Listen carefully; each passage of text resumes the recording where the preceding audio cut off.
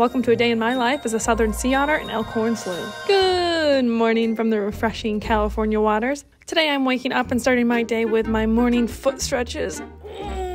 Yeah, and a big yawn, and I'm ready to go. I always wake up starving, so first things first, I have to find some snacks. I eat a lot. Urchins, abalone, mussels, clams, crabs, snails. If it's a shellfish, I probably eat it. So today I found some clams while diving into the bottom, and when I say they were good, they were good. Now that I'm energized, I like to do a little exploring along the shore, check out my local ecosystem, and say hi to the seals, oyster catchers, gulls, and sea lions.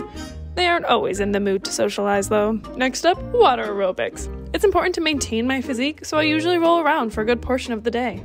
And with a good physique comes good hygiene, so I always make sure to get my daily grooming in as well. At the end of the day, I'm honestly exhausted, so I find some kelp and tuck myself in for bed. And that's a day in my life as a southern sea otter.